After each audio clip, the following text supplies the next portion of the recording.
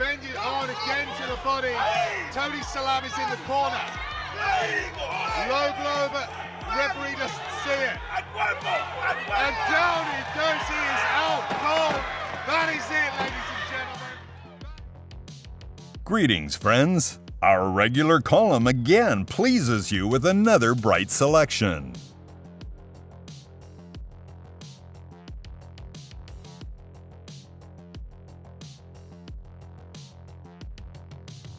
On March 14, 2009, in the British Derby, Ola Afolabi won the temporary WBO Cruiserweight belt by defeating former world champion Enzo Macronelli. Losing the fight on points, Afolabi cut down the Welsh giant in the 9th round with a powerful right hook. Macronelli's got it, says, no, I found out what you've got and I'm not too bothered about it. That might be a problem for Macronelli. It was quite up. When you're rusty and it's not flowing, then it uses up more energy getting the punches out, the forcing thing. You gotta bring it. Left hand up the middle. So anxious to please. He said the fires are still there. Menacingly strong. Maybe he's going to come on strong late in the fight here. Macronelli's boxing has become loose. He's not as tight. His defences are not as tight. These are really dangerous times for him. He's going through a bad spell in this round. He's wilting a bit. Oh! And there's a right hand! Is that going to finish the... Based in America, has put himself right into the world mix. Well, Ian, I think all the early rounds when Macronelli was throwing On March 20th, 2021, a young Lawrence Akali captured the vacant WBO heavyweight title, easily passing the former world champion Krzysztof Glowacki. The British giant controlled the fight from the very beginning, and right up until the denouement in the 6th round. Inside this range, which is obviously at the moment, as you say, he just... This guy put it aside, let it the body. Gonna land as he's... I like that then. Realised he wasn't ready and right back to the jab, set himself again. Yeah, it's this new cannot get inside it, and as you say, you guys have been saying, it's that threat of that. Now, not giving Glowacki any opportunities. There it goes. That somehow, does he know where he is? No, he does not. It's over. Moment to come. Lawrence, the sauce of Kelly. On March 13th, 2010, Marco Huck amused German fans with a quick victory over American middleweight Adam Richards, defending his WBO featherweight belt. The fight was already over in the 3rd round, in which the challenger was on the ring floor twice. The second fall of Richards, after a furious series of hooks, occurred simultaneously with the referee's wave-off. Eigentlich eine gute Gelegenheit für Hook, da vielleicht mal mit einem Uppercut, mit einem Aufwärtshaken dazwischen zu schlagen.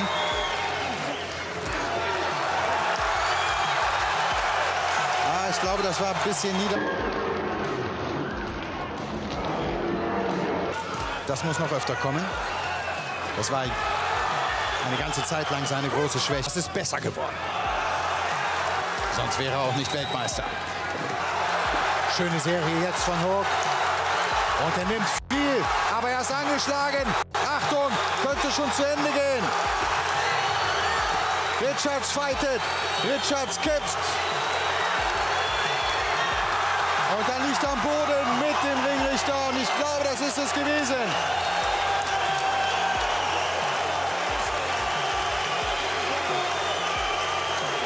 Er zählt gar nicht mehr. Er bedeutet ihm direkt, es ist vorbei. On April 26, 2014, young Alexander Usyk did not notice the resistance of the boxer from Ghana, Ben Safoa. The Ukrainian dominated throughout the fight and already in the 3rd round sent the African to the ring platform. Look at their physiques. Forgetting boxing ability, Safoa needs to start moving. Mixing it up well now, left to the head, then right to the body there. Starting to really punish at Safoa and chops him down with a left hook. I'm not sure how much he's got left here.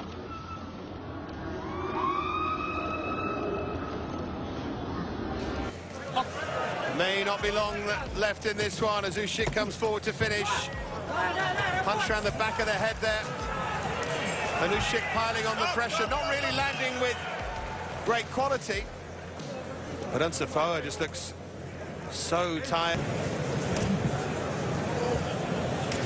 Well, there's more than one way of doing it, but Usyk in many ways has the more conventional boxer's body. And that's a great combination.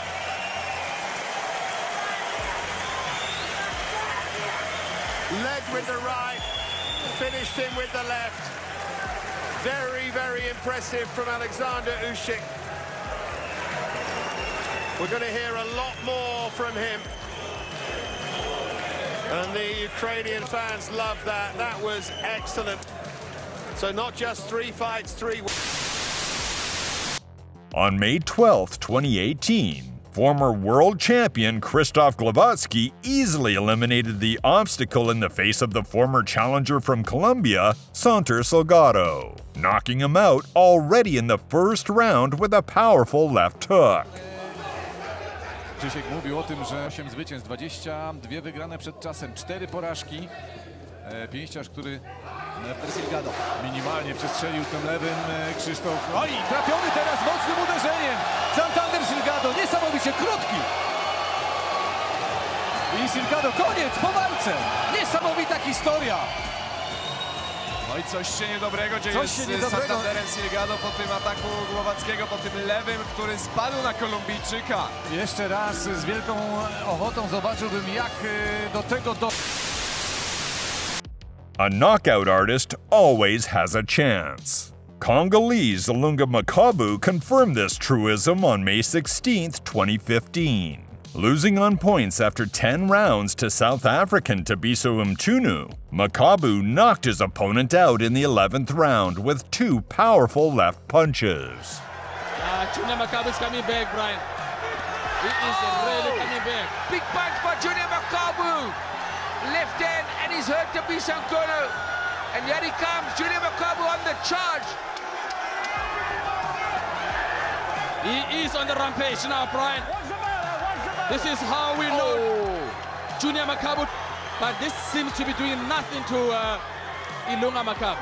Makabu is looking for the big one now. And one almost has that feeling the big one's going to come from Makabu. Because he's tired, is Tabiso Mchunu. Oh, and down goes Tabiso Mchunu! Down goes Tabiso Mchunu with a left hand! And it's all over! It's all over! He won't even get up! It's all over! Junior Makabu has won!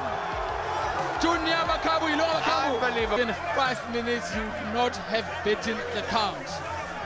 4, 5, 6, 7, 8.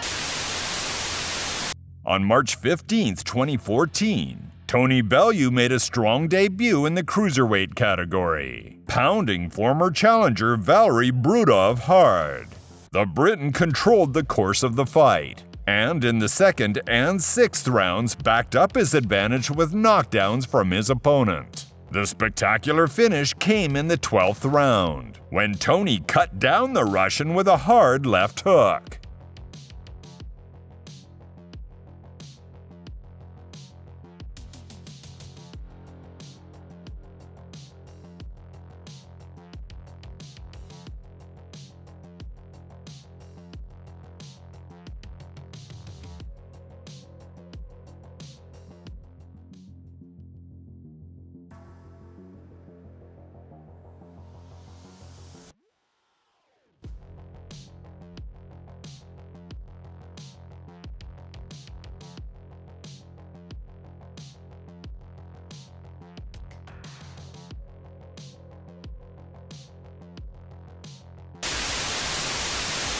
On August 13, 2021, former world title challenger Mike Perez made a bright return to the ring, overlooking the resistance of Nigerian Tony Salam. In the 4th round, after trapping his opponent against the ropes, the Cuban landed a brutal left jab that sent Salam to a hard knockout. Fighters need to keep this pressure, keep this velocity.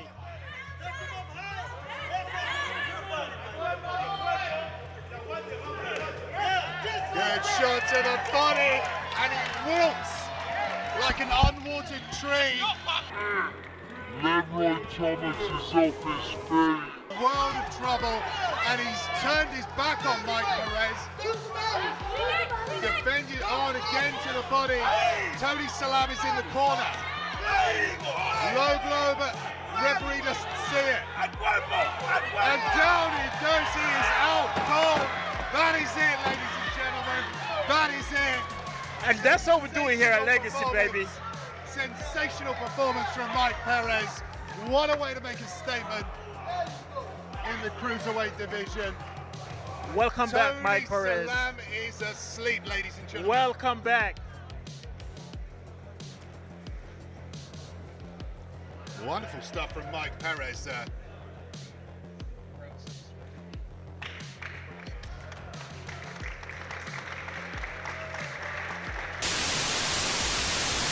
On January 16, 1999, the great Mike Tyson once again reminded us of the terrible power lurking in his fists. After losing the first 4 rounds to tough South African Francois Botha, Iron finished the fight in the 5th round, knocking out Botha with a brutal left hook.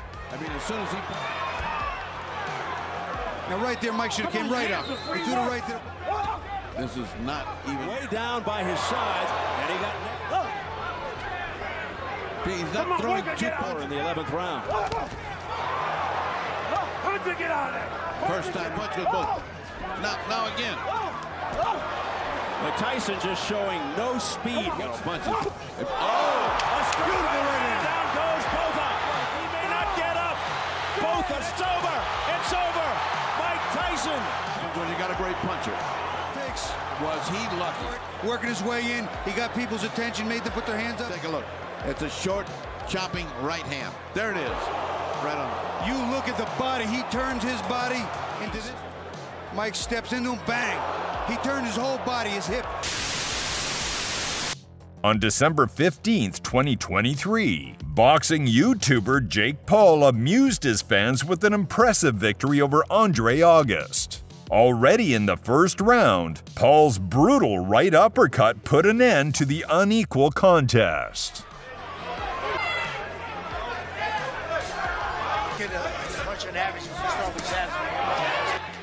For Paul, who's as loose as you could. Jake off on him because he does have good footwork. Paul, go to the body. Jake moves too much to go to the body. It's a self-proclaimed body puncher. Be careful about ducking down. Oh! It's over. He ain't getting up. He ain't getting up. They're waving up. The problem child strikes again. One punch was all it took from Jake Paul. Child, Jake Paul.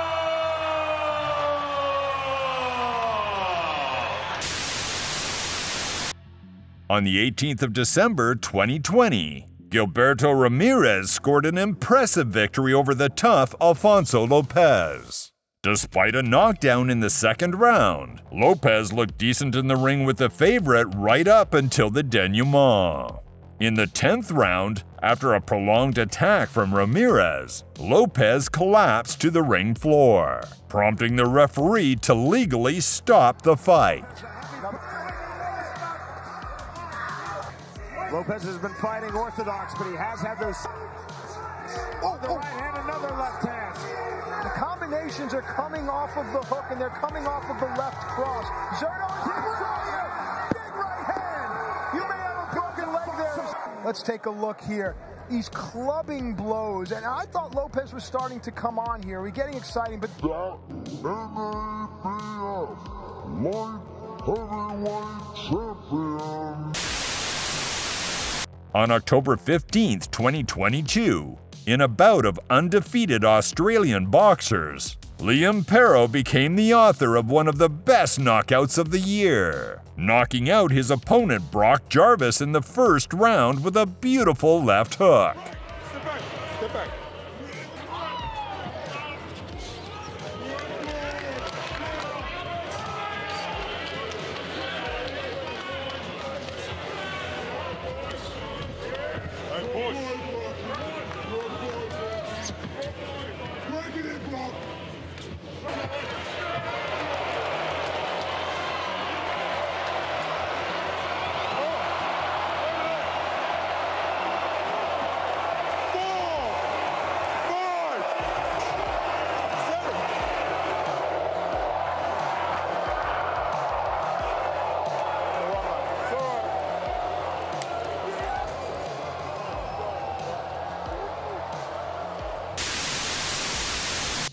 On March 9th, 2013, Argenis Mendes got even with Juan Salgado by taking away his IBF featherweight title. A stiff left hook in the 4th round removed all questions about the winner.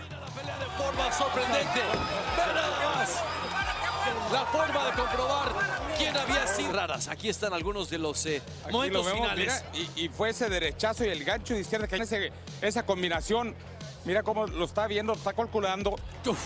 Tremendo, fue el gancho de izquierda ahí que lo mandó a la lona. Inmóvil lo dejó, míralo ahí conectado, miren la quijada. Él sabía que esta pelea se había terminado. On September 23, 2017, Cuban Yuniel Dorticos easily defended his WBA cruiserweight title against Russian Dmitry Kudryashov. Already in the 2nd round, the champion put a fat point in the fight.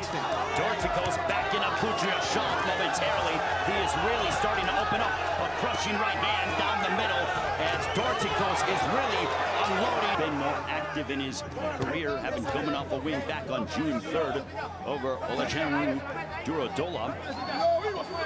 That big guy miss, make him tired. If you catch the shot in the gloves, you don't get near as tired. So make him miss some of those big left hooks he leads up on. Manny Robles was adamant, instructing to the Russian Hammer that he wants to double jab. He wants to see more of the double jab from Kudryashov. And a right hand that puts him down. And this one may be it. Oh my goodness! The hand speed, this fight's over, Ray. He hit him with that hard right hand. We talked about it. He's a knockout doctor, and they call him that for a reason. This fight's over. The KO doctor has knocked out Kudryashov. Yuniel Dorticos is a very, very bad man, retaining his WBA Cruiserweight Championship here in San Antonio. That was as vicious